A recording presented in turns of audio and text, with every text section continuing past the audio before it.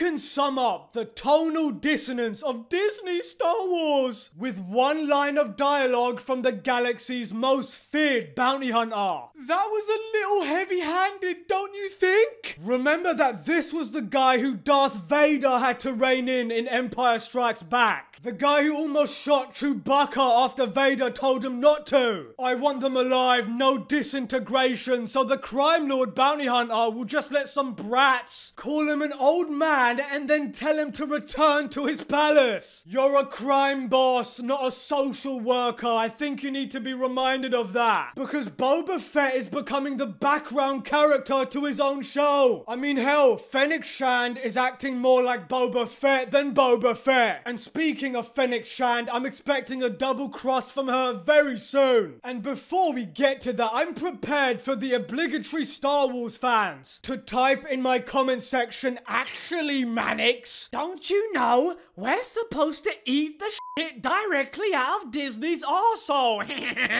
Shut your mouth. If you're looking for someone to lie to you, go watch those run-of-the-mill YouTube channels who pretend everything is perfect so they can then be allowed access by Disney. But if you want someone to tell you the truth, go speak with your daddy who probably wishes you were left on the bed sheets. Haha. This isn't a safe space where you can cope and seethe and hold hands together. Kumbaya. This is a place where you will swallow my load of truth and there's nothing you can do about it. Hit the like button and subscribe, baby. Disney may be the company that gave me The Lion King, but they're also the company that gave us the Jonas Brothers and Hannah Montana. And of course, how can I forget the sequel trilogy? Now, after episode 2 of the Book of Boba Fett, I was feeling somewhat optimistic. It was a great episode, but episode 3 really took a step back quality-wise. Boba Fett's adoptive Tusken tribe were annihilated so fast and easily. So much for them coming back later on, although I did not see the female Tusken Raider. So maybe she'll return, who knows? But the Tusken Raiders being slaughtered reminded me of the early killing of Snoke in The Last Jedi. Sure, it was unexpected, no doubt, but what an immense waste of dramatic and emotional potential. They dropped the ball there. However, those whole scenes with Boba Fett burning the bodies was well shot. I'm actually surprised, which is more than I can say for episode 1. This episode had little to no Star Wars feel at all. The music, the Vespers, the Spy Kids clothes, and the dialogue. Oh, the dialogue was so strange. And by the way, those Vespers are way too shiny for a Mos Espa teenage street gang. Teenagers and Boba Fett do not go together. Those space hipster BMX bandits were so aesthetically out of place in Star Wars, especially on Tatooine of all places. I could perhaps understand on Coruscant, but not Tatooine. Not to mention, they look like Power Rangers. Go, go, Boba Fett Rangers! You know what? At this point, Disney Star Wars would be lucky to have Power Rangers in their franchise. Anyway, that was the slowest chase scene in a movie since Austin Powers got stuck in that tunnel. It literally made me laugh out loud because it was playing very hype music like it was a crazy chase scene. But in actual fact, they were going like 16 miles an hour in these extremely out of place vibrant bikes. You know, that is something George Lucas probably would have done in the prequels anyway. But like I said, this would have been perfectly fine on Coruscant or some other city world. It still would be goofy as